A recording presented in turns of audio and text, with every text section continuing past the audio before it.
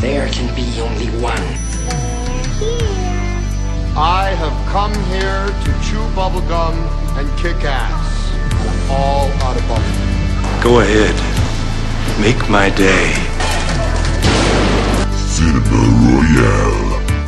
I'm too old for this shit. I can't believe that just fucking happened. Groovy. Hello, welcome to Cinema Royale, where we talk about the cinema, films, movies, and etc. in the Ring of Royale at the round table of discussion.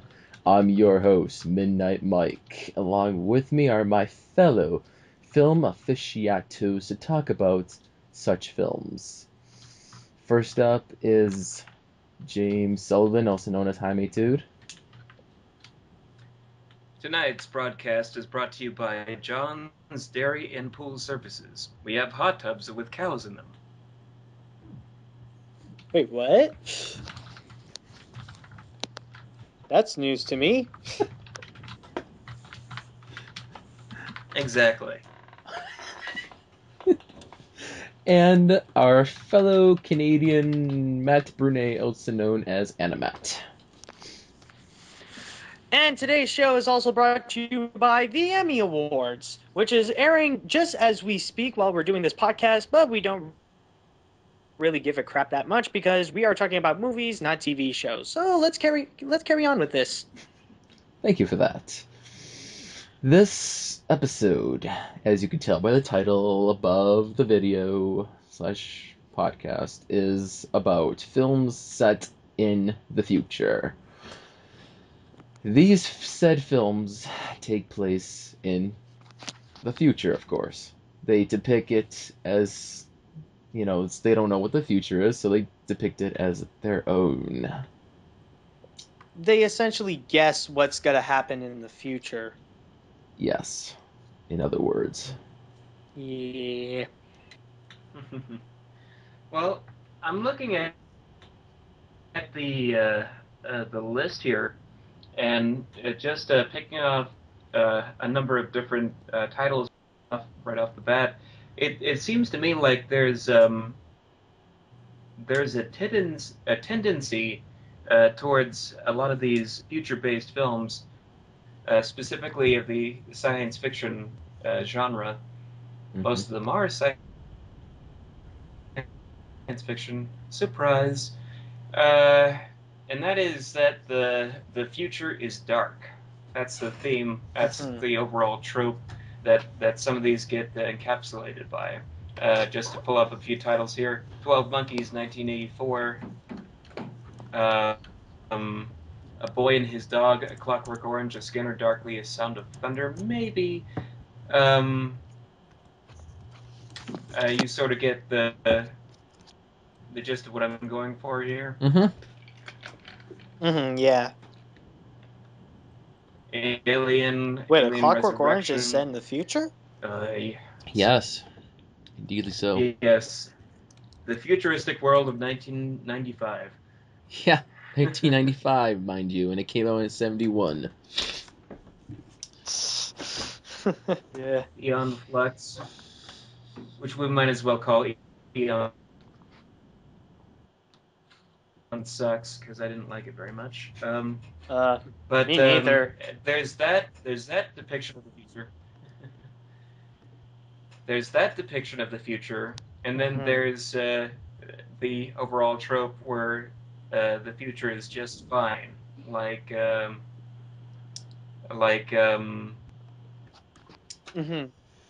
essentially, I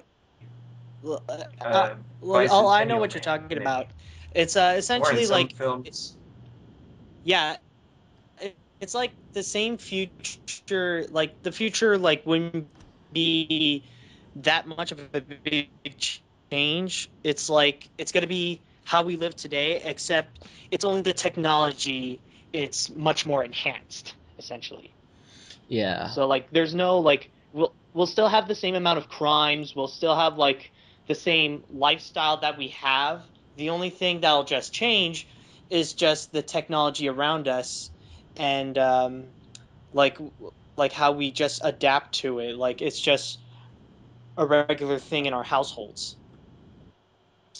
Yeah, and there's actually a name for both of those futures.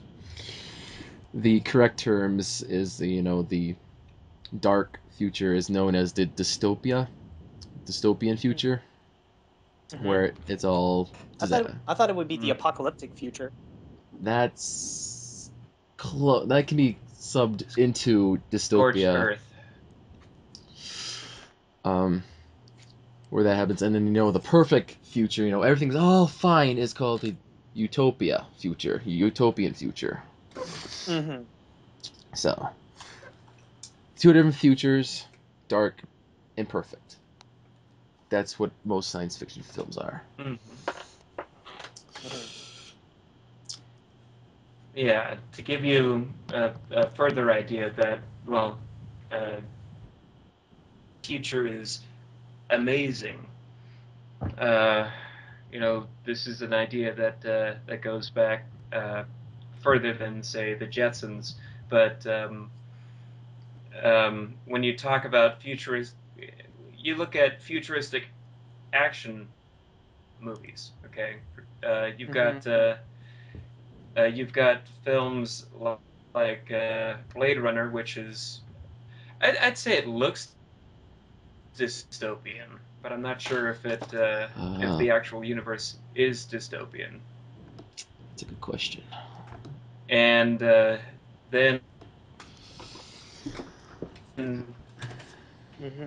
then you've got other cases like with similar future scenarios or similar future worlds, like the world in The Fifth Element, which is not necessarily dark at all. It's just it just happens to have Bruce Willis in it.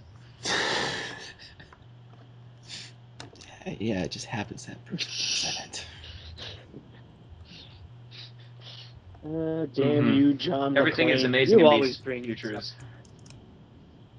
Yeah, Blade Runner is this dystopian future. Yeah, and another one that it could be considered like another one is that I'm thinking maybe something like a utopia that suddenly turns into a dystopia, where essentially the future is going fine, but then there's that one little element that would change how everybody's lifestyle is, or there's like something wrong with the new technology, and like it suddenly goes out on a rampage against the humans. Some good examples that I can think of is I, Robot, where the robots are suddenly turned against. Like there's a new version of like a helping robot that aids people, and suddenly like they notice there's a bug on the system that they can think for themselves, and they want to destroy the humans. Or another one is The Island, where there's a bunch of clones like that are used for like if ever a rich person is sick, they'll just take the organ from the clone and just put it on the rich person. But then there's this one clone who realized that like his life is a lie and he wants to find the truth with this other clone girl.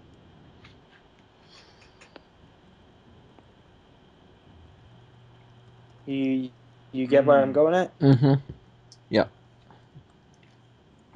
Sort of. This is THX you're referring to, right? THX? No. I was referring to The Island. And the first one I mentioned was iRobot, and the other one was The Island. It was with Ewan McGregor and I think Scarlett Johansson. Yeah, the Michael Bay movie. Was it Michael Bay? Oh yes, Mm-hmm. You can tell by the amount of advertisements it had in it. Huh. I didn't realize it. I didn't see like I don't know. It lacked a lot of explosions. It is. I don't know. Like Well, that's just.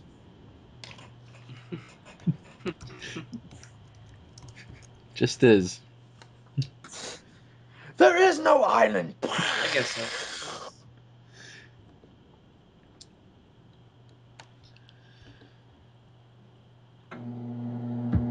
Okay, so looking through here a little bit more, I see another possibility, another possible subgenre here. An idea in which the future isn't necessarily science fiction that we're dealing with. Well, theoretically, the reason why it would be science fiction is mostly because of the amount of technology it would have that doesn't exist today, that essentially doesn't exist today. Like that's essentially what there's a there's a teleporter. We don't have teleporters here, so it's pretty much for now it's considered science fiction because like we don't have that technology now, nor if we know like we'll have that nor do we like actually know if there's going to be um, teleportation technology in the future. So like it's not like they're basically creating things like that would change our lifestyle. It's essentially like fakes. It's like they're guessing the science of the future, so that's why it has to be considered science fiction. Okay, so the but the assumption there is that something taking place in the future must necessarily be science fiction, and here's a film that throws a wrench in the works. Child's Play 3 is What? listed as a film that, yes, Child's Play. A Child's Play movie is, but and I personally think it's the worst of the bunch. But in the film's universe, it takes place in the future, or uh, several years down the road Oh, from yeah. the events of the first two films. Yeah, yeah, they're referring to, second movie, happened, and then 8 years later, after the second movie, the third one begins. So they're just kind of like, some time has passed. It's not really the futuristic world we see with lots of gadgets and awesomeness. It's just a transition kind of thing with most movies such as Child's Play. Mhm. Well, to be fair, like with films like It's Child's Play, they're only advancing like a few years in the future. Like with Child's Play, like it was released in 1991, and they're guessing the events in 1998. Like, of course, there won't be that big of a change between those times. So, like, of course, it won't be considered science fiction.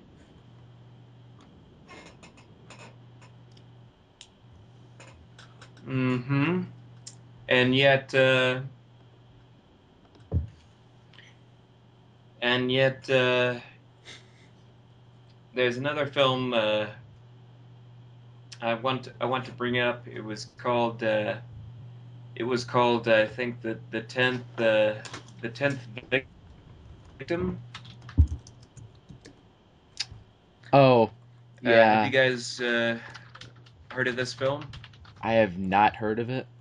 I Uh, never seen it before, but no, me neither. 10th victim? it's it, I'm assuming you've seen it. Well, yes, I have seen it. So Um, tell us about it. so what's the plot here? Well, this is considered science fiction, and it takes place in the future, but it was made in 1965, and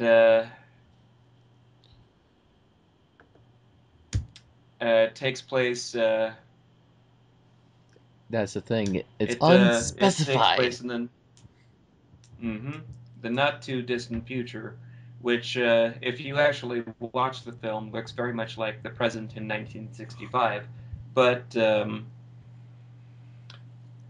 uh, but this is a future in which it is now legal to kill another person just so long as it's for TV entertainment. Oh. Jeez. I can actually think. Actually, come to think of it, it sounds familiar. The 10th victim. Oh, okay. Oh no, never mind. It's just the premise that sounds familiar. Like I know a movie that kind of sounds like that. But go Running on. Games, Hunger Go Man. on. Yeah. Yeah, there's quite a No, no, few no, no. It ones. was nah. It was something about like making a reality show where like 6 contestants come in and they have to like they have a pistol with 1 bullet and like if you don't get shot to death then you win like $5 million. I don't know that. Uh, But yeah, It's a real movie. It's about the making of that So- thing, and it's like, people listening to this, if you know what it is, please write down in the comments what the fridge am I talking about, because I don't even know the title of the movie. All I know is that I saw that thing, and I was like, what the fridge? what the French? Oh man. mm-hmm. Yeah, that's a very interesting. So, would this be considered? The point that I was getting at was, would this sort of a film be considered a film set in the future now in retrospect? Uh, Hmm. well, I guess it's like, Y- I don't know how to say this. well, uh, based upon the plot of it, it would seem like it would be. I have a questioning voice because I'm not sure. Now, I was thinking more like, I think it would still be considered like a movie set in the future because it's their future, not like as years would go by, the vision of the future like would become like much more different than we would think it would be. So I think it would be a film still set in the future, but it's their future, not ours. You know, like Okay. well, that's at least my answer of it. Mike, your thoughts? But I don't know. It just really boggles my mind thinking about it. I mean, it it could either go a lot of ways. It could. I think you just opened a wormhole in Mike's brain. It's just that the plot of it just seems like it's set it not in our future because there's nothing like that happening. It's in the future, a fictional future where this happens. It's not like it could happen now. Like you could have a something like this happen right now, for example. Hmm. Well, it's like well, it's a weird thing, but you have to accept that it's like it's a different interpretation of the future. You know, it's like the game Street Fighter 2010. Mm-hmm. Like the game the game Street Fighter 2010, like for the NES. Vaguely, yes. Yeah, essentially, like like they think that in 2010, like there's got to be a lot of like crazy crap going on, like the technology is like beyond advanced and stuff like that, and yet here we are 3 years later after like their year of what they interpreted of the future is, and like nothing much has changed. It's not like that. So that's what I mean by their interpretation of the future. It's mostly it's not our future. It's like it's their future, you know? It's a really really complicated thing to explain. You know, like everybody's vision of the future is different. You know, like if you ask someone to draw like a dog, like everybody's got to have a different version of a dog, essentially. Like some will draw like Chihuahuas and some will draw like Great Danes. If you ask someone to draw what you think the future is going to happen, everybody will be different, no matter which generation you're in, and no matter which like age you are or whatever. Hope you can understand.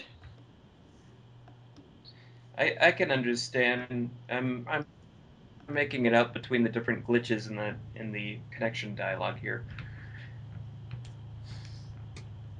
Yeah, But yeah, that's true. That's true. So By the what way, else? What else do we if have I may to? add, oh, go on. What else do we have to pile on this? What else? What else do we have to pile onto this? This pile of On this theories. future thing. Well, I have I actually just realized, James, I can answer your question now regarding the like because it's in the future, it has to be science fiction. I I actually have like a legitimate answer for that. It's essentially it can be, but it depends on how much it focuses on its technology. Like take for example, artificial intelligence. The like the Steven Spielberg movie that like he worked like in honor of Stanley Kubrick. The thing is that it's about this like this boy that was made by man. It was made. It's like he's pretty much a machine, but it centers around the kid. But here's the thing. He's essentially he's essentially a robot. So they're pretty much focusing on the technology of this kid, which pretty much it hasn't been made yet, but like they say in the future this will happen. Or like same thing like with other films like Bicentennial Man. It's about this robot Robin Williams or this or like I Robot. It's pretty much about these robots that may have something wrong with them. So like there I'm sure like you said there are some movies that are set in the future, but they're not science fiction films because they don't really focus as much on the aspect of its technology, and they just focus on the characters themselves, but set in a later time. So essentially, yeah, it depends on how much it focuses on the technology it has. Hmm. Seems legit to you? Okay. Seems legit. Mike? It's totally makes sense to me. All right, now we got something that you can understand. At least you're not like your mind is Good, he not said. bottled for one. It's like, what the hell is that? It's like, what the fuck is this shit? I was not expecting that to come out of the blue. What? It's like, They say it's 1999, but 1999 is not like it at all. Is it still the future? I was just I was hoping we were talking about certain films. Oh, don't worry, we will. We will. Threw me off. Wow, A Trip to the Moon, the George Méliès film, took place in 2002. I didn't know it actually had a date attached to it. The hell? Oh, I guess so. I heard about that. 100 years in the future. And I think he overshot that estimate a bit much, don't you? I would say. Oh man. I mean, you just it's fun to read predictions of the past that people are thinking of the future. It's just hilarious how it's like something happens and then nothing happens. I'm being very vague today, so. Well, one thing that they got right was that we did go to the moon, but it wasn't as far back as 2002. Nope. But right now it's 2012 and 2013, and we still don't have flying cars. Shucks. Well, we do have like special TVs where we can talk to each other like on the phone. That existed. That exists now. Yes. In fact, theoretically, we are using this. Only I have to turn my phone around to. Only now I have to turn my phone around to get the camera aimed at my face. And that way I can't actually see the other person. But anyway. Yeah. Just maybe thought of something. Back to the Future Part 2 is one of those examples where most of the technology thought of, like, for example, video calls actually exist. You know, they depicted that right. And there's a lot of things that Back to the Future Part 2... Yeah, there were some predictions. Yeah, there was some freaky deaky predictions from Back to the Future Part 2. Of course, 2015 is only 2 years away, so well, we're not going to have flying cars or hoverboards or... And so far, the only thing that's confirmed for 2015 is those self-lacing shoes. That's it. Oh. Ooh. Not really. Why'd you think of that? Oh, I got you. I got one for you, actually. They correctly predicted the Nike 3D movie craze confirmed coming back. they're gonna make it. Huh? What'd you say, James? I said that they correctly confirmed the 3D movie craze coming back. Oh, yeah, yep. That was a nice nod to it. But there won't be a Jaws 19. Directed by Max Spielberg.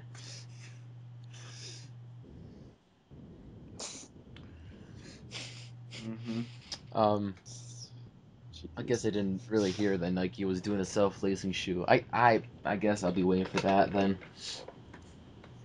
I just knew that Nike did the Nike Meg, which is like a replica of the shoe, like a stylized to Back to the Future Part 2 back a couple of years ago. But I remember Nike said like they would release they released replicas recently, but they will be making actual self-lacing shoes in 2015. They said that they will make it. Okay, I totally forgot about that. I wasn't paying attention. So listen, my boy. I'm not listening very good, man. What, are you still What, are you still trapped in that in the complexity of the future, but no, I'm not. Predicted today? No, I'm not. Shut up.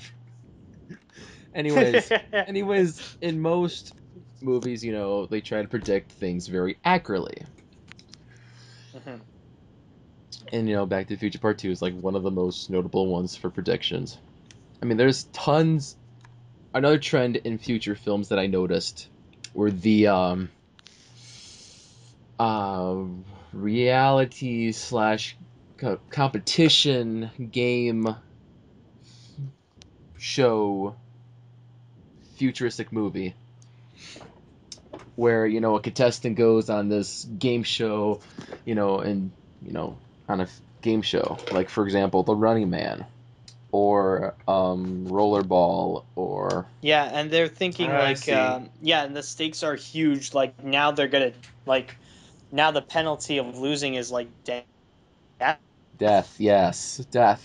Yeah, Rollerball, The Running Man, and recently The Hunger Games. I think that's only three I could think of. I don't think there was any other ones. Yeah. Oh, what was it? Yeah, I guess. Oh yeah, I remember watching The Running Man say, actually. Yeah.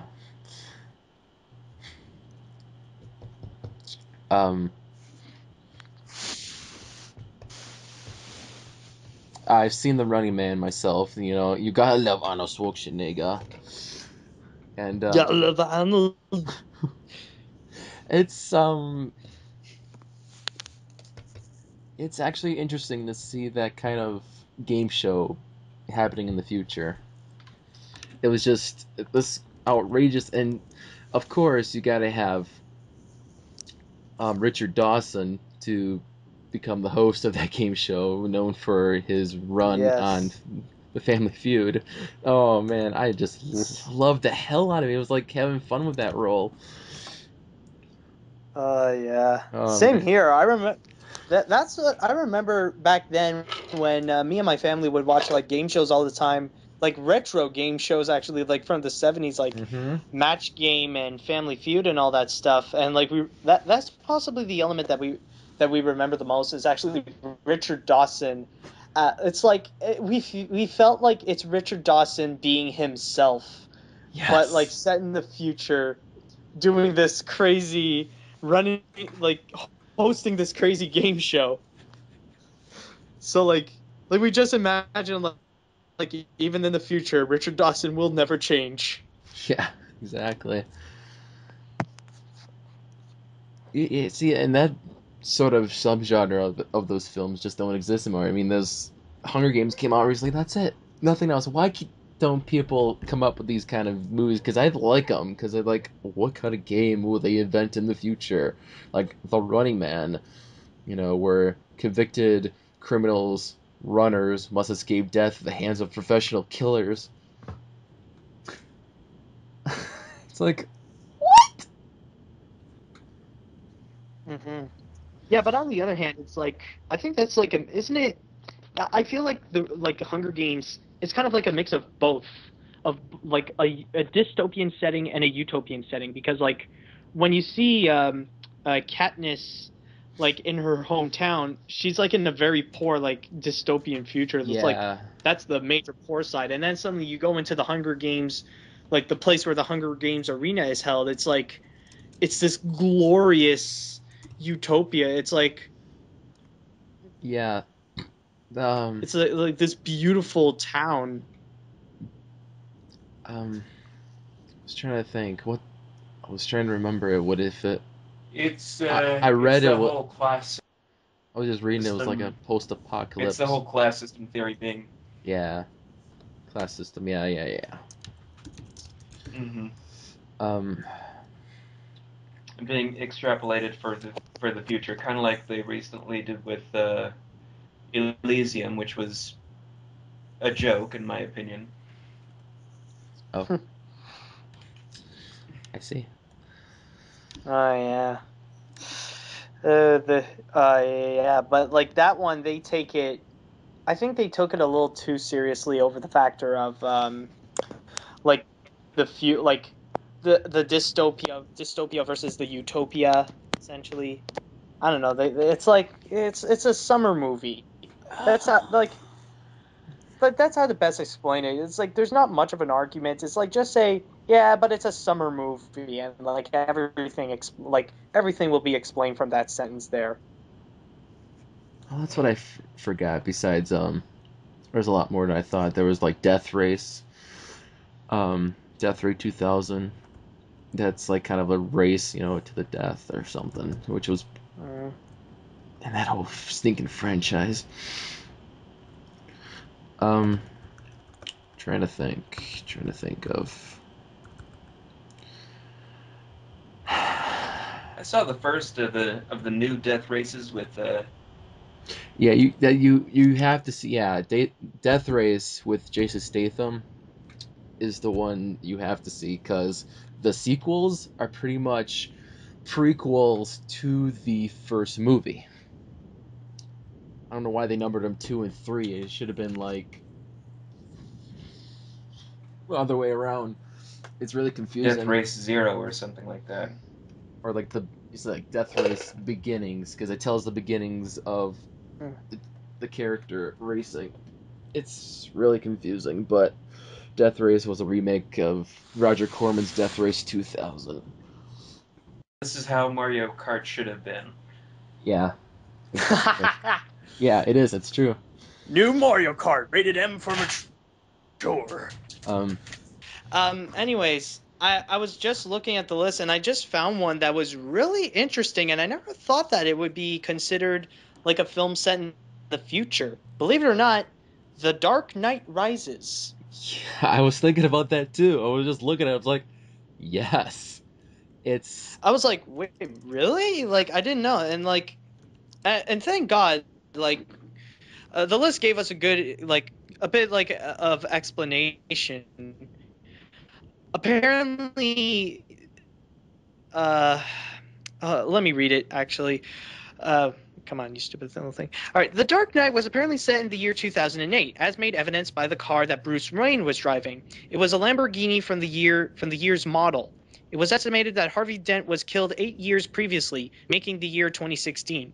So it's because of a freaking Lamborghini that the Dark Knight Rises is set in the future.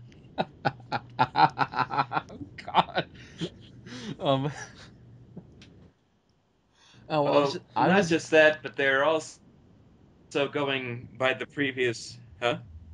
Yeah, I was just gonna say that. Just they're going by what I said earlier with going off what the last movie left off and have it set couple or a few years in the future after something happened in the last film, like a transition to the next film.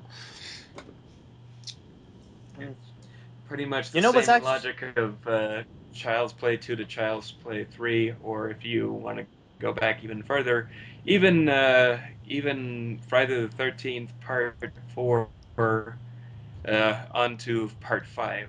I know those are not the official titles, but there's a 15-year difference between the two films. and it actually goes by Dark Knight Rises takes place 8 years after the events in Dark Knight. So, yeah, actually what's interesting is that it goes by what you were talking about, James, that this is another this would actually be considered a film that's set in the future, and yet it's not a science fiction film. It's more of a comic book action movie. Yes, indeed.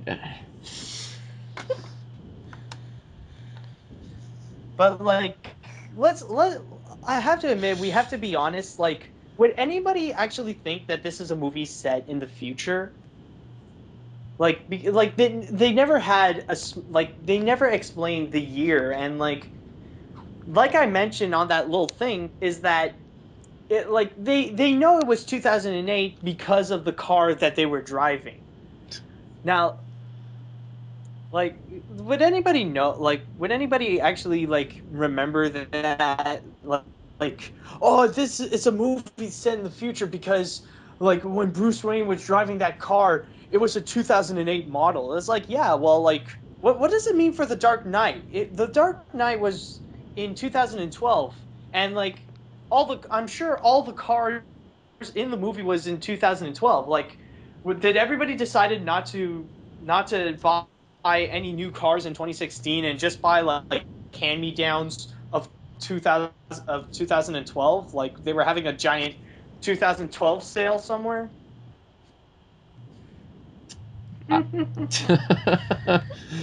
Who knows? Who knows? I think in the movie they actually did explain that it had been about 8 years since Batman had disappeared. Yeah, it was something. They said, do they say the specific year they're in on there? Oh, that's a good. Do they say No, they don't. it is July 4th, 2012? No, they probably no. I don't think they did. I mean, they just say 8 years. Oh, no. I'm saying they don't think they specify a year, but somebody, mind you, listeners, we're checking out the Wikipedia list of films set in the future. Whoever did the list, must have figured out the math of the fucking movie, and just like, oh, okay, Dark Knight Rises is set in the future. And to counts. answer your question, Matt, about the to answer your question about car models, I actually happen to know one or two car fetishists that might be able to answer that for you. So, but you're right; it's a very small, controlled group of people that would be able to guess. Oh man. I'm not saying that there isn't, but it's like, out of how many will know that, you know? Yeah. A select few people might. But who the fuck knows?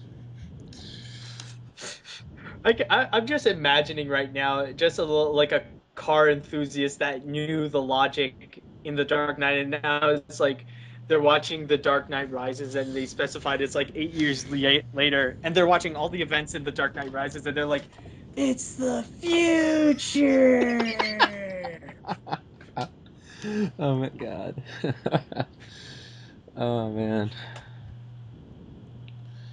Yeah, maybe the movie company should go to the car companies and say, okay, we're making this movie. It's going to be 8 years in the future, but we know it's 2012 right now when it's going to be released. So what we need is all of your car models and all your designs for the 2016 year, so we can accurately predict what cars are going to be like.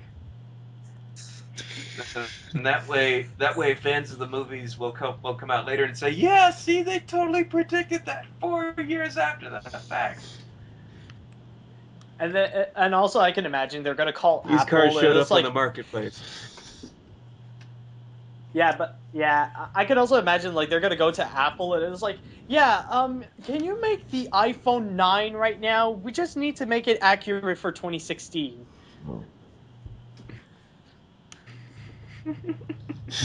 Oh my god. We'd like an advanced copy of the Xbox One and Two.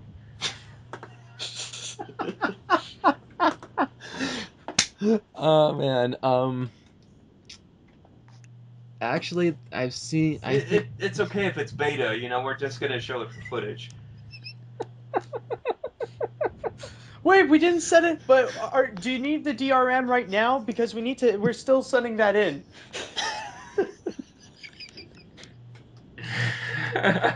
Oh my god. Um. But we don't have any downloadable content for 2016 yet. Uh, Oh my god. We still need a Halo 5. How long are you gonna go for? How long is it? we still have 2 years left. Let's crank out a bunch of Jaws movies, and then we'll get to Jaws 9. Exactly. That's what every Back to the Future fans like. You know what? They should make more Jaws films and get up to 19 before 2015. Yeah, but unfortunately, like in all of those Jaws films, like the shark will still look fake.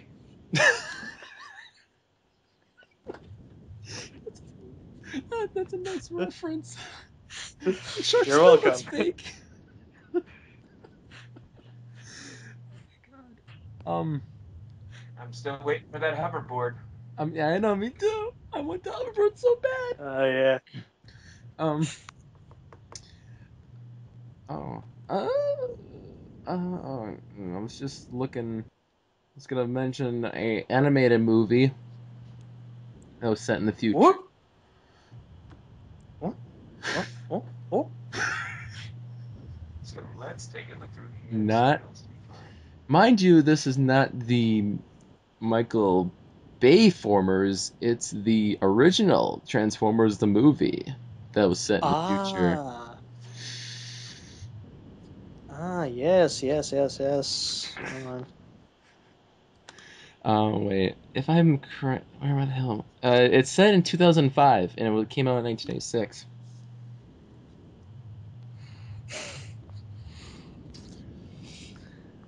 Where is it? Where is it? I'm trying to. Oh, here it is. Yes. Although this one, I will admit, even though it was like it's trying to predict 2005, like isn't the whole movie set on where are they from again? Cyberdyne?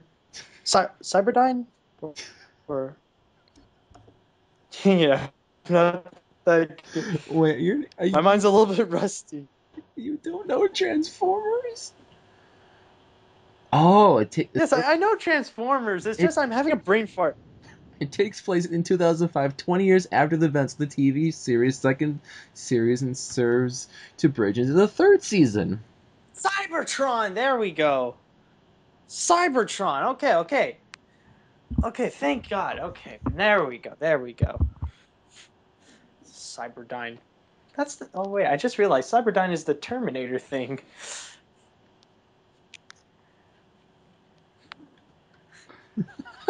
Yeah, Cyberdyne Industries actually does exist. Fun fact. Oh yeah, that's true. What did they do again?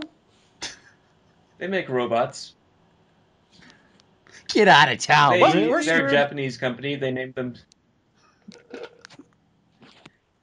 Yes, they are a Japanese company that specializes in making androids. No shit. I think. Are you Oh kidding God. me? I think you're actually right. I think I've heard of that. Yeah. I think recently I've heard of the news that they made this special like robot suit in which like it makes you much more stronger. That's true. My God. Like it makes like and it'll That's help the like real old Iron people to Man suit right walk. there. Yeah, like they essentially made an Iron Man suit. Oh, that's true. Oh my God. Oh my God. We must hide. Speaking of suits, let's talk The about future is dark. let's talk about RoboCop for a sec. That's set in the future, and he's a cyborg with this armor on. Oh yeah. Isn't there a Yep. remake going on Yep, that's there is. PG-13 and it's gotta suck? Yeah, did you see the trailer for it? Yeah, that's why I said it's gotta suck. Yep, it's fucking suck. I actually saw a picture. It's so funny. It's the old RoboCop versus the new RoboCop, and like the new RoboCop is trying to shoot the old one, and it's like, and it's like it does nothing. It's like, is your pistol even working? Well, yeah. Well, oh yeah, you're PG-13, right? Yeah. Well, I'm rated R, and he essentially shoots down, guts everywhere on the PG-13 RoboCop. It's beautiful. Yeah. Yeah. Ugh. Oh man. What the fuck was I? What was I gonna say about what? I'm trying to remember. RoboCop. I know. But yeah, in 2015, it said in 2015. So 2 years from now, we'll have our very own RoboCop.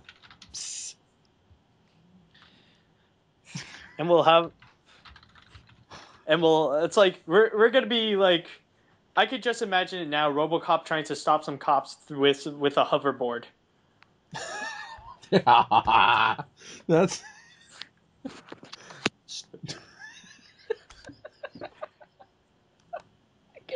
I can imagine it.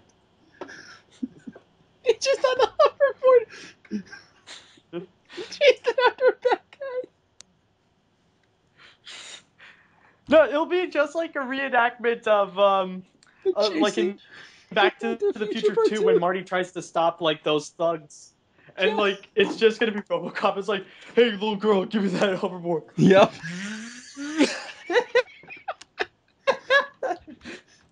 Hey, you bozo head RoboCop! You know numbers don't work out water.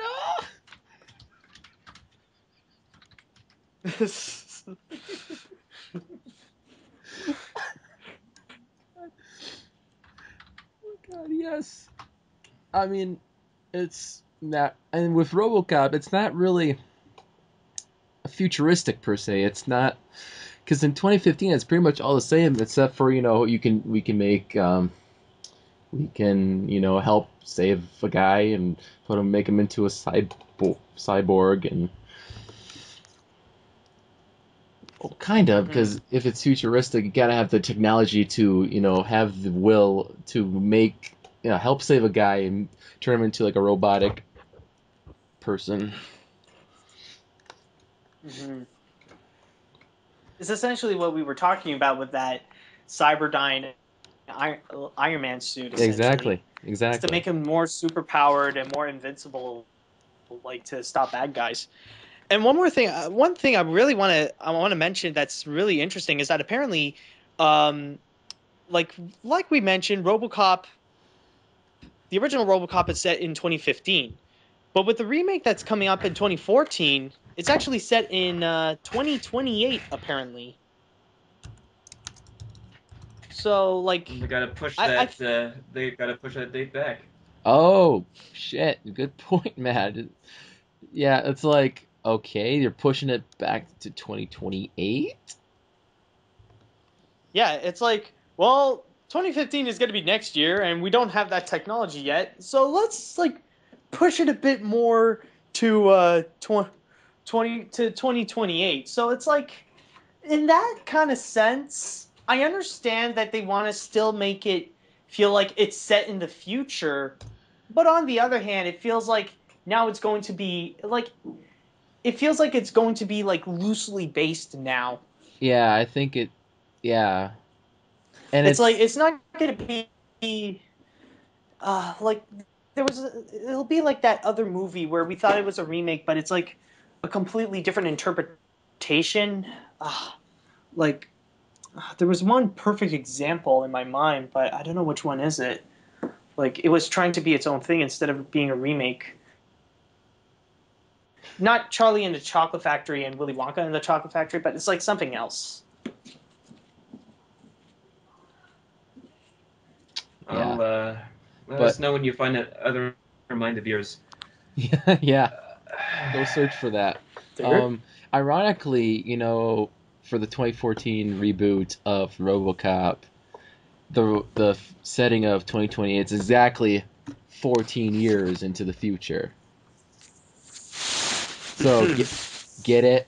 The film is gonna come out in 2014, and the film's set in 14 years from now. I get it.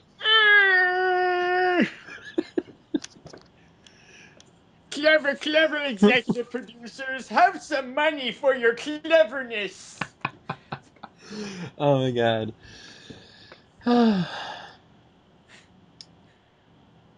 Oh, this list is weird. Yeah, we should totally do these podcasts earlier in the day. Look at how energetic everybody is. Yeah, exactly. And I was like, hey everybody, I'm tired as hell. I'm gonna go to bed.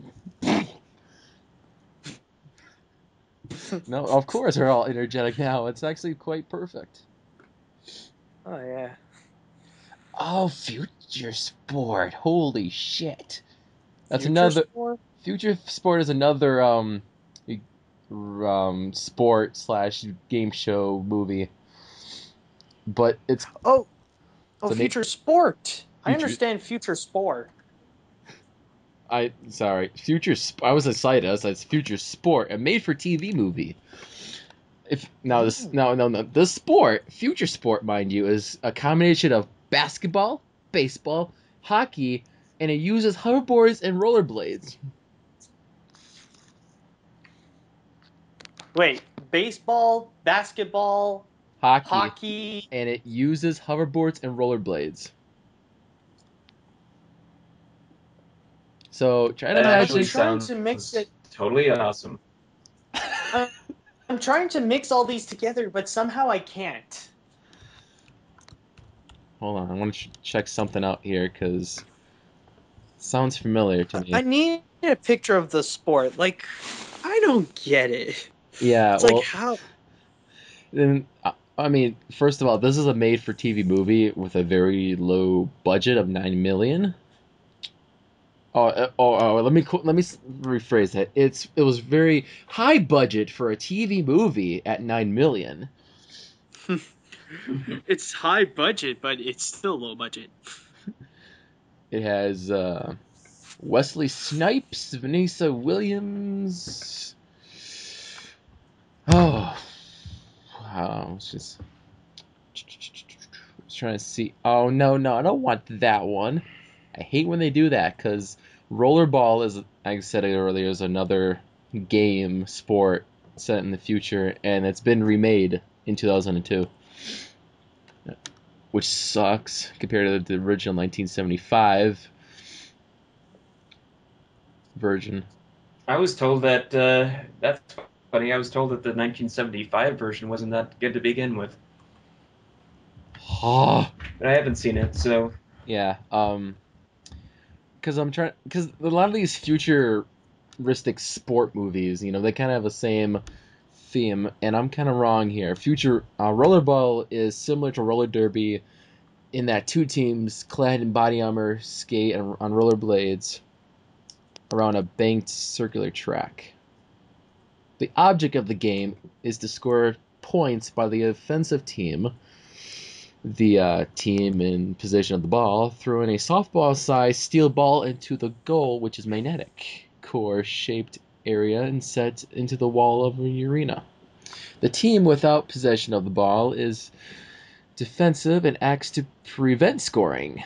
It's a full contact sport in which players have considerable leeway to attack opposing players in order to take or maintain possession of the ball and to score points. Why does that sound familiar too? Doesn't that sound like I don't know, Quidditch? Well, they don't have brooms, so Yeah, it's only without brooms.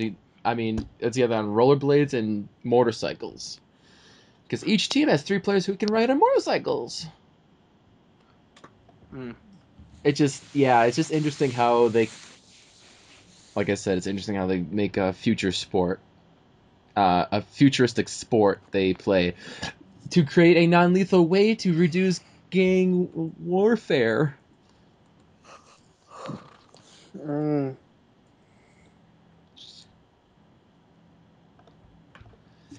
sounds non-lethal, all right, I guess. Yeah. yeah. Yeah. It sounds like another one of those like excuse me. It sounds like it could be one of those sub-series about like those killer game shows like The Running Man and stuff like that, you know? Exactly. It's just with the futuristic sport and the game show, the kind of like, oh, you gotta play this sport and it's in the future kind of thing. You can't be cool unless you play this sport. Yeah, and you can't be cool unless you played some future sport. Let's see. If you died in future sport, you're not cool. Oh man, I've seen that. I've seen that one. Any other movies you guys want to bring up? I know I have. Actually, there's one that I want to bring up. Hold on, I Well, just need to find it. Or James, you want to go? I was gonna say, I had earlier on. I had mentioned, I had mentioned the Fifth Element. Yeah. This is not just the Blade Runner type of future, but this is also the future. This is also the cloud future. Um, this is the the time when everybody lives above the clouds, or maybe even above the pollution. In this case, Oh. at least in the big cities. Mhm. Mhm. So the question I have to ask is how high up do you have to be to uh, in the in the air to be above the clouds and above the pollution? Oh, Well. like in what was it? The Jetsons, like Yep. when they put their houses so high. Yeah. I was just say the Jetsons have that clear Yeah, example. the Jetsons. Well, the Jetsons. That was. I think that they were. That they say that in theory, uh, perhaps the Jetsons universe was like that because pollution was so bad down below. But if you watch like the opening to the show, you see that Earth Earth is still very green and blue. You know, it's looking it's looking okay. Mm-hmm. So I think in the Jetsons they were just sort of living up in the sky because hey, that's the future. That's it's all cool and whatnot. It reminds me Uh, of that robot chicken joke. It's like George Jetson, he fell off of his house and it's like fell down from the sky, and like we just see one of the cops is like, yeah, like why would we even make these buildings like so godforsaken high? Damn, we are so stupid in the future.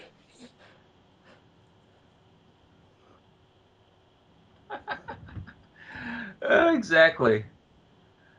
Yeah, you got to have reasons for this stuff, people. Come on. Uh, yeah. Well, I don't know. Like they just focused on I don't know. Like Bill Hanna and Joe Barbera, like they were just thinking like, oh, let's just make it in the like just make a family sitcom of the future. We don't have to go into too much detail. You know, it's a sitcom. People just want to laugh over Family Matters and then watch Family Matters afterwards.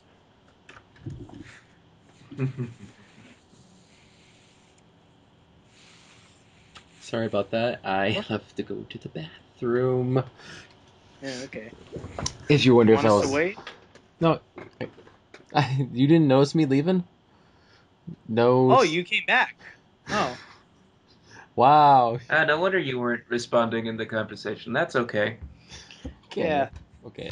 Okay. I'm just making sure if you guys are like, where's Mike? You left? I was being sneaky. I've done it in the past. Um. Yeah, when you're on Skype, you're a ninja. Yeah. Okay, so The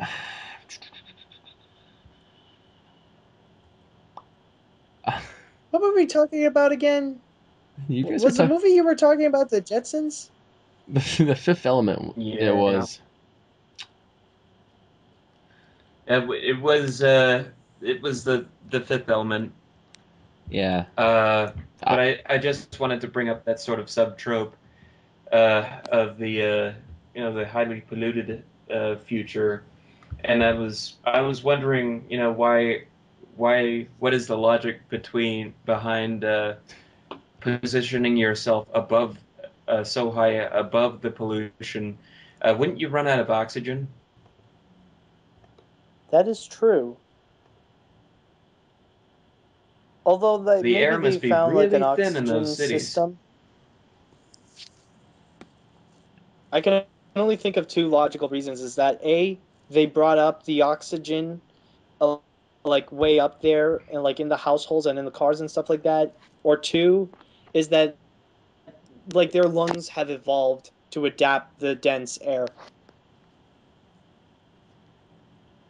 You mean the not so dense air? Well, yeah, that's what I meant.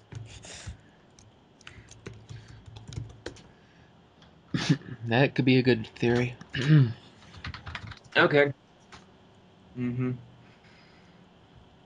Yeah, the fact that you Oh had yeah. to explain that, but not the movie, that creates a problem. exactly. I have like that's how I feel all the time as an internet critic. It's like, do I have to do the work to explain everything in the movie? Can't the movie itself explain its things? Isn't that its job?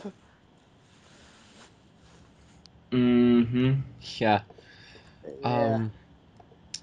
But anyways, like, are you done or like there's this one movie I really want to talk about.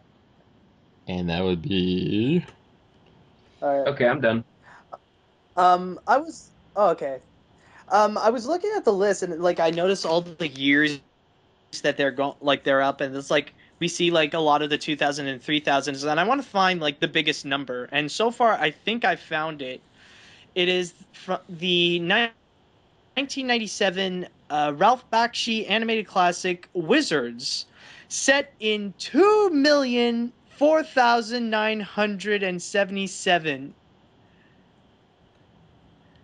So yeah. Oh my goodness, I was just looking at that a minute ago, and I was like, okay, this has to be brought up. Oh yeah, It's yeah. like What? Wait a minute. How do they list it like that? It just looks well, I like don't know. what the fuck? Wait, Like oh. it's like I can understand set in the future, but like I find the Wizards to be a bit of something like to the point it's like okay, yeah, it's set in the future, like it's part science fiction, but like it's gone to the point where it's like part fantasy, you know? Like they have like fairies and wizards and like mythical woodland creatures in there, Well, you know, yeah, like because the film is a science fantasy film. yeah, it's science fantasy. Yeah, Like now that's they've gone like beyond the future. This is not a future that anyone is going to know about. I mean, it's in a world where like their year is a freaking 7-digit number. So like we're Yeah, not even 100% this is sure the point in if the the Earth future is where going we to went live so that long. yeah. I yeah just we went so far into the future in this film that we done went back into the past. That's why the movie looks like uh that's why the movie looks the way it does, because at some point in history we went full retard. Oh my god. Yeah. you just Yeah, essentially, it's like it's to the point where we needed a giant reset button, just like what happened with the dinosaurs. You know, oh my god. like screw this, we need a new Earth. Uh Mm-hmm. By the way, an interesting fact that I want to mention for anyone who has seen, like, have you guys seen Wizards? I have. Guys, I haven't. yeah. Okay, if you have seen the Mm-hmm. film, the thing is that would you consider this a family film? Like in the same veins as like a Disney film? Well, it's rated No, PG. no, It's no, rated PG no, though. no, no, It's no, rated no, PG. No. no. Hell no. It's rated PG though. What's Okay, wrong no. with it? It, No, okay, it, can I give you an films were example, Mike? rated PG Literally, okay, you in the want to know like 1970s. That because that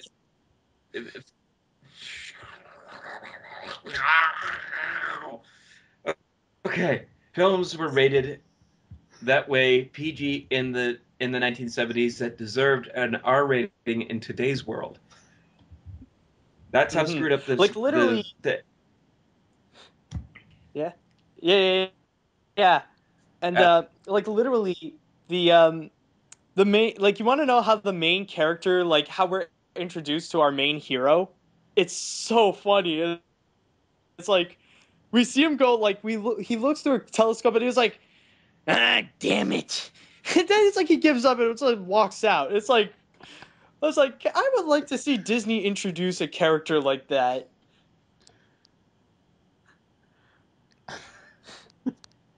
You know, Okay. we would just see Snow White.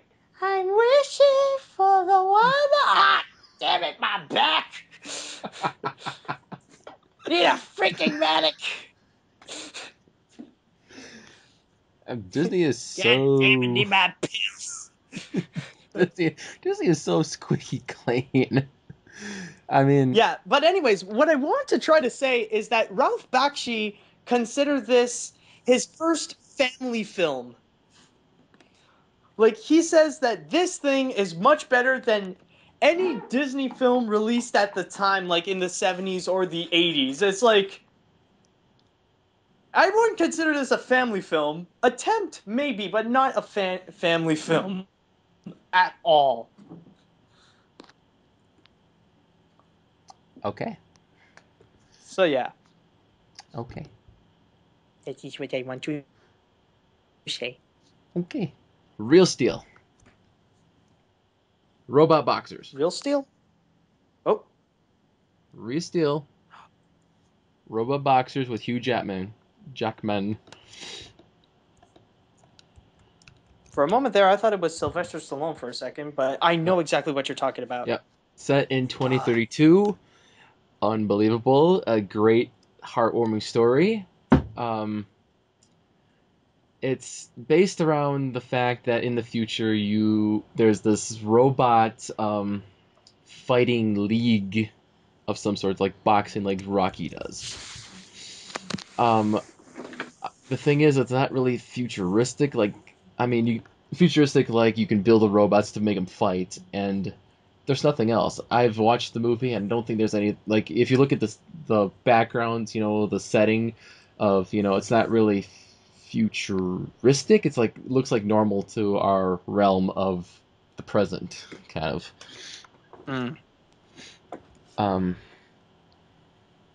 Yeah. And actually, sci-fi. Apparently, they're planning a sequel of it. Oh yeah, that's right. I heard about that. I remember hearing about that. DreamWorks. You gotta love DreamWorks. Yeah, not the DreamWorks we know with Katzenberg and Shrek.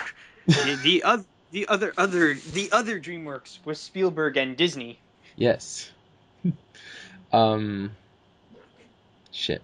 I lost my train of thought for a sec. Oh, just I wanted to bring it full circle. Where right now, recently, was it this year or last year? This it's probably last year. That Sci-Fi or Sci-Fi did this reality competition show called Robot Combat League, where they actually built robots to fight like boxers. Yes, I remember watching a few episodes. I remember. So Yeah, and they actually got some interesting people in there. yes, and a lot of like like there's a lot of people who had backgrounds in robotics, but one of the most notable ones that I knew was George Lucas's daughter. Yes, that one. I remember. I saw that episode. I remember that so well. Yeah. It was just Like when she mentions it, I was like, "Oh, I'm gonna have my dad come in." By the way, he's George Lucas, and then we see George Lucas. It's like, what? You're like, what did he Wait, have a this is a daughter? real thing. So yeah, so you think about it now, like it's reality now. So you can actually build robots that you could fight, and it's not even set in 2032. It's now. So Yeah, it's yeah. like The it funny blows thing your is, it mind. looks a lot. Yeah, and the funny thing is, it looks a lot like real steel. Like normal robot competitions, you would see it's like boxes of doom that are meant to destroy other Yeah. boxes of doom. But like Yeah. this one is essentially like real fighting rock'em Yes. sock'em style robots. Yes. So I just wanted to mention that because that kind of just threw me off for a sec. Like, oh my god, they fucking did it! It happened. It fucking happened before. Real steel is the future. Don't want to talk about that one. I'll skip that one till next time. Do I want to talk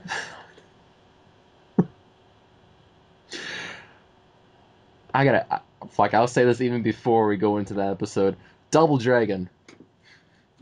Oh, do you have to mention that? I am on motherfucking Double Dragon. Oh my god. 2007. That was quite a while ago, and nothing freaking happened to make Los Angeles now New Angeles. Has that happened, James? Is it called New Angeles? James, you're near that. Can you confirm this? Actually, no, I'm about 6 hours away from Los Angeles. Well, that's nearer than me. Well, tell me, is it Los Angeles or New Angeles? It's even worse. They're talking about plans to make a San Angeles. What the fuck? What? No, you must be Yes, joking. it's San Francisco. It's San Francisco all the way throughout Los Angeles. You should know this. It's the movie Demolition Man. Nice. What? Oh! You got me there for a sec. Yeah, you really did. I was like, you gotta be joking. They can't do Oh. something that stupid. Yeah, just it's weird how they do that, but I just Double fucking Dragon is not even based on the fucking video game. Yet they destroyed an arcade machine. Yes, that was Double Dragon. That's the closest thing they ever got to You the put game. the They Double Dragon game inside the movie that's above Double Dragon. It's a fucking paradox. Just right there, that kick that destroyed the arcade machine just opened a wormhole. It did. It just fucking opened up. It everything.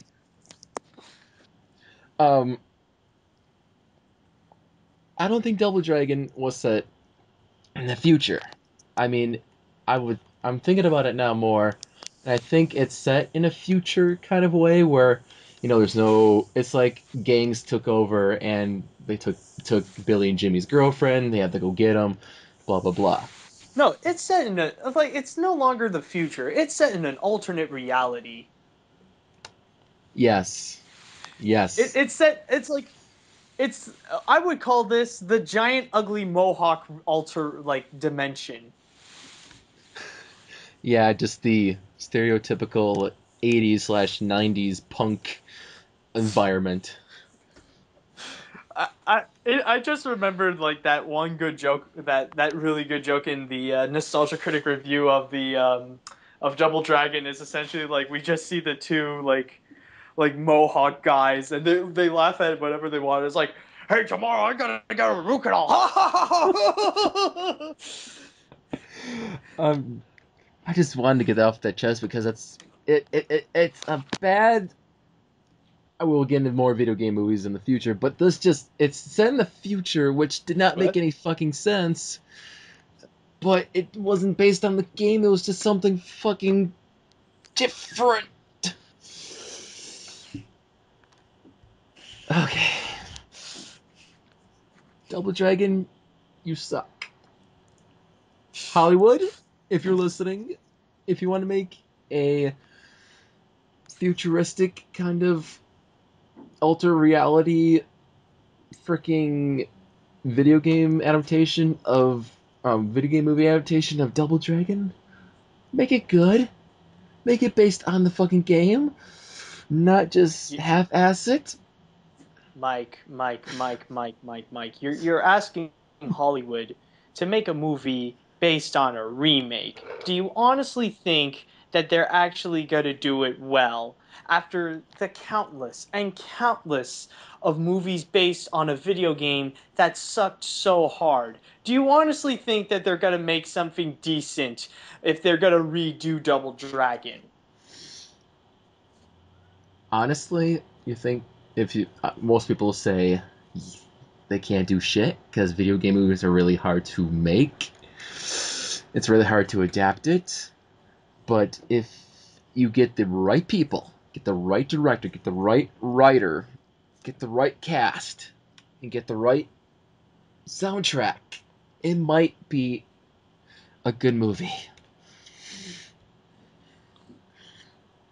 You're asking a lot, man. You're asking for a dream. I'm asking a lot. I'm sorry. I'm asking a lot. And Well, they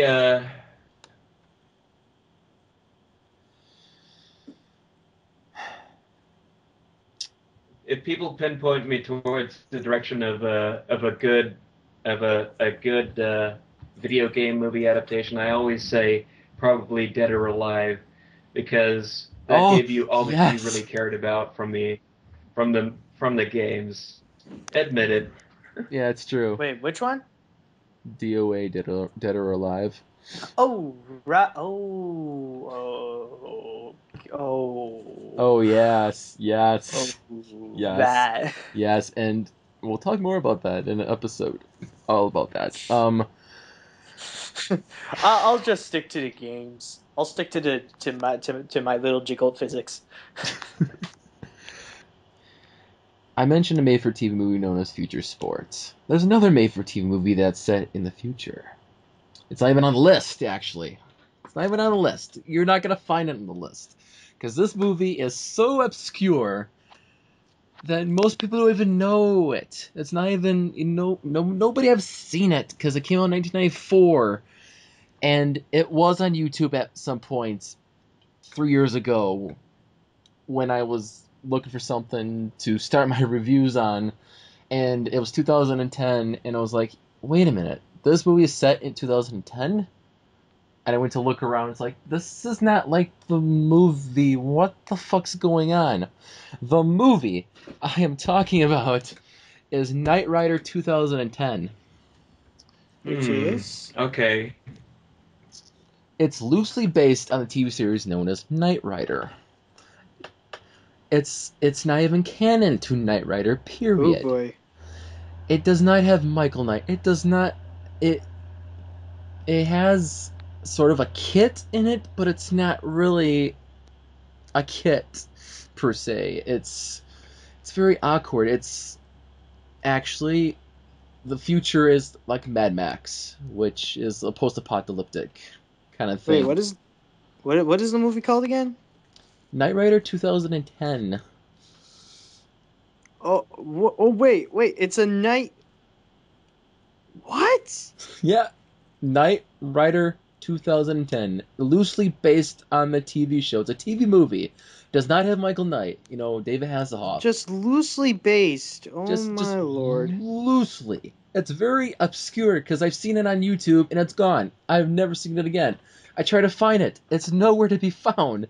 It's gone. I've seen it. It's so obscure. It's not even on the list. It isn't because it's just this movie that I've seen it once, and my God, it's not even Knight Rider. I've loved Knight Rider so much. Is And it 2010 at least? no, because like I said, it's set in this post-apocalyptic desert kind of feel like Mad Max. And I don't think I mentioned Mad Max, but Mad Max is an Australian film that is set in a post-apocalyptic Australia where, it's all desert and they have post-apocalyptic. But this is like, you look outside, it's not post-apocalyptic. It's not, there's no desert, it's, fuck! Oh The my way god. the way they describe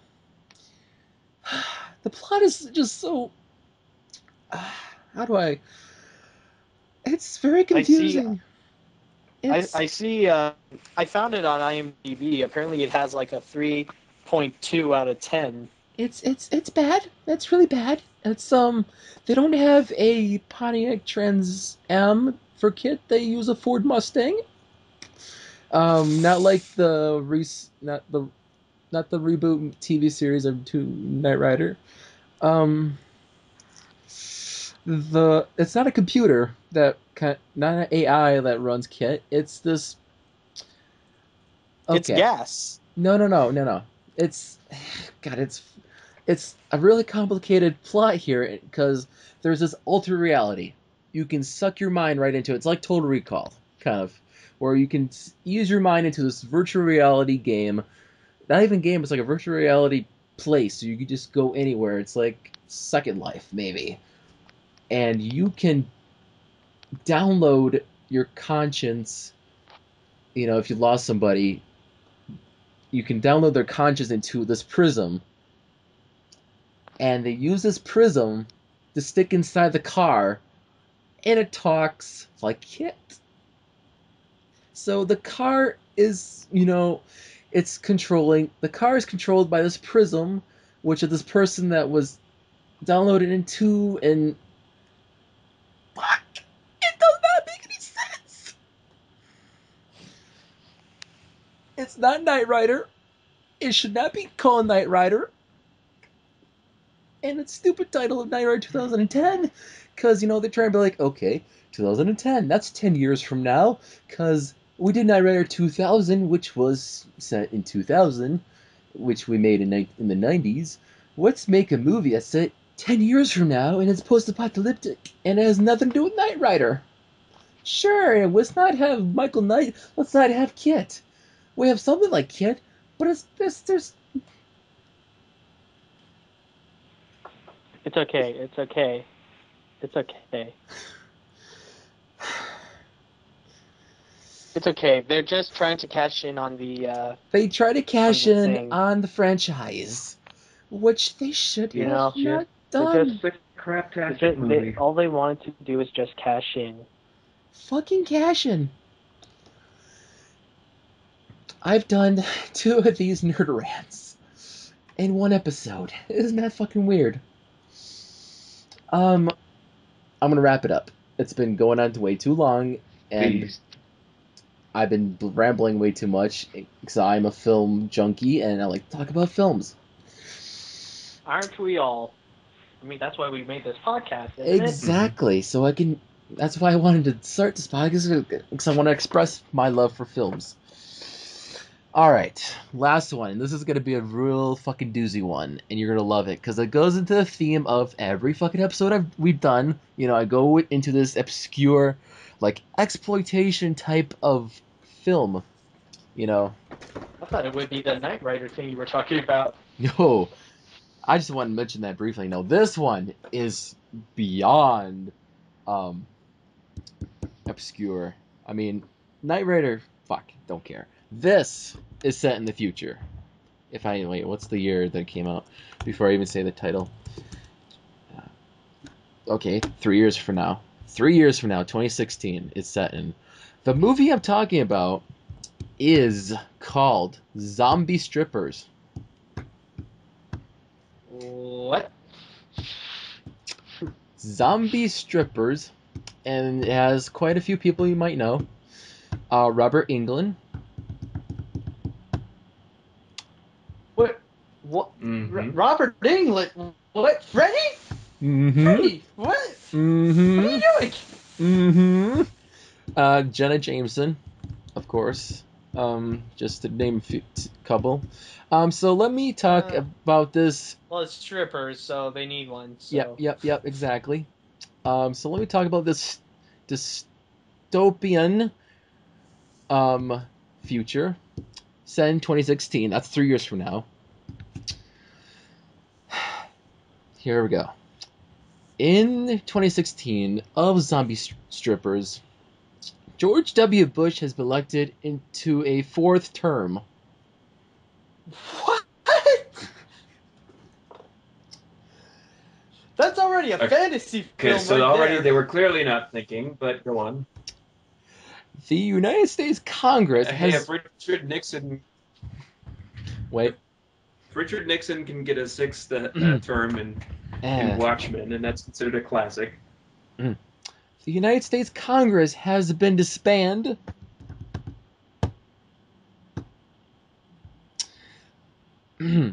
Public nudity is banned.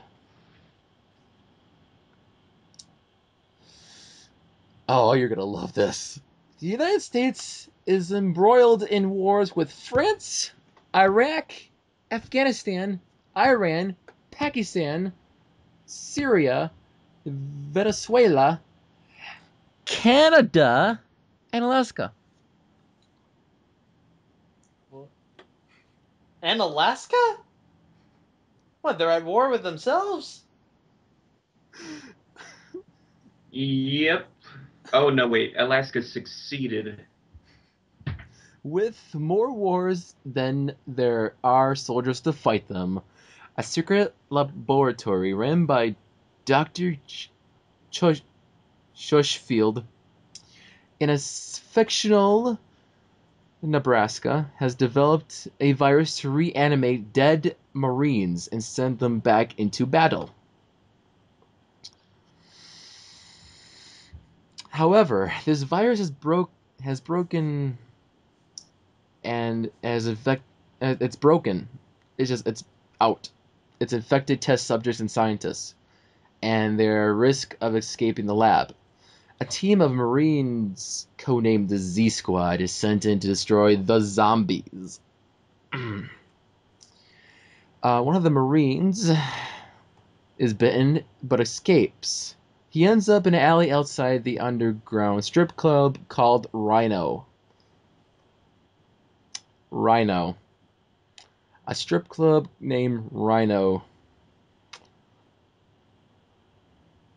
The Marine dies and awakens as a zombie who goes into the strip club. And then you fucking know what happens. It wreaks havoc into the strip club. Zombies been strippers. It's zombie strippers. But yeah, Rhino is run by Ian Esco, which is played by Robert Englund. So he runs the strip club. Yeah. A new stripper named Jessie has arrived at the club to save up enough money for her grandmother's operation. She is introduced to the club's star dancer, of course, Jenna Jameson. Her character's Kat. Kat begins her dance on the stage, but is attacked by the Marine. Esco is concerned about losing her best dancer, but so he lets my prophet. So he lets her go back on the stage as a zombie. To everyone's surprise, Kat is a better and more popular dancer as a zombie than she was a human.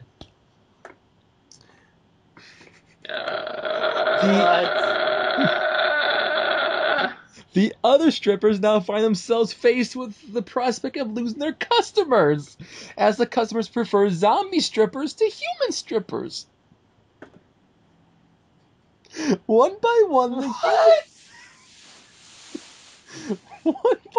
the human strippers become zombies, some by choice in order to compete, or there's a goth rock stripper for fun. During private dances, the zombie strippers bite and kill their customers. Esco, or Robert Englund, tries to keep the zombies hidden in a cage in the club's cellar, but eventually the zombies escape and overrun the club. Kat and the underrated stripper Jenny fight for supremacy. The remaining humans in the club struggle to survive until the Z Squad bursts in to destroy the zombies, but they discover that the zombies were allowed to escape by the Bush administration, in the hopes that the ensuing zombie plague would distract Americans from their gross mishandling of the war effort and the economy.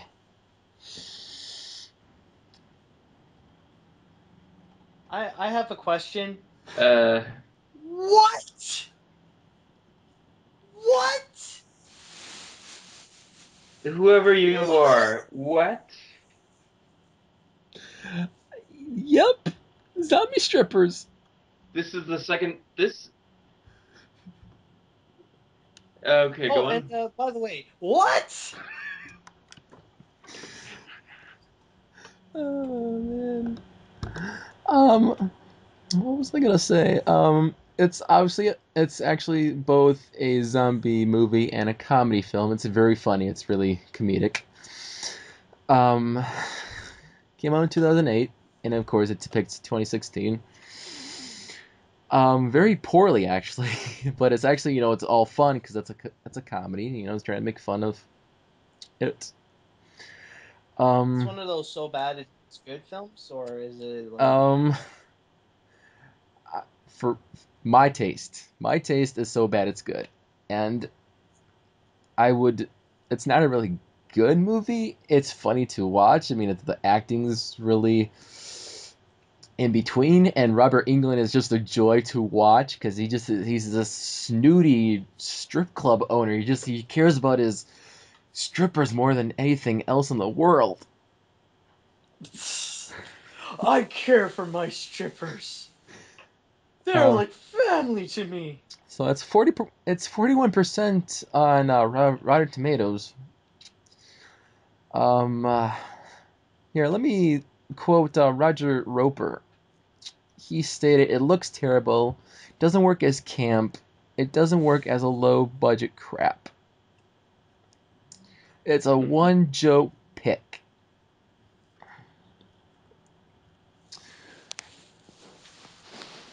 Yeah, it's like a All gimmick I have to movie, say like about this, Yeah. all I have to say about this is that if the this is the second time I think in his career that Robert Englund has portrayed somebody running a nightclub that exploits zombies, and this actually sounds worse of the two on paper. The other time was an episode of Masters of Horror, which was overall a sucky series. So, uh, um, my Robert Englund, please stop making movies about zombie strippers. Zombie Strippers is that one film that is funny to some people. Some people don't like it. I mean, it's set in 2016, and it tells the future is pretty funny if you think about it. I mean, Bush is elected for a fourth term. The war is outrageous, especially against all these countries, including Canada and Alaska. And zombies. Zombies. People love zombies, don't they? They love zombies. Um, which Alaska is not even a country; it's a godforsaken a state. it is. It's funny because they're like, okay, United States is at war with Alaska for some odd reason. It's funny because it's topical. Um, so we'll actually put a pin in here. We're gonna do a part 2 in the future. There's a lot to go through. We just barely broke the tip of it, and we rambled a little bit too much, especially on my end, because I'm a film junkie. And yeah, we started early, and we are running late because somebody's due for a little munch and grunch. So, Yes, I am. let me get the topic for the next episode, and we can move on. Disaster films. Oh boy, Mm-hmm. this will be interesting. Stay tuned for the next episode of Cinema Royale, where we talk about films that include a freakingly huge disaster of some sort. See you later, dudes.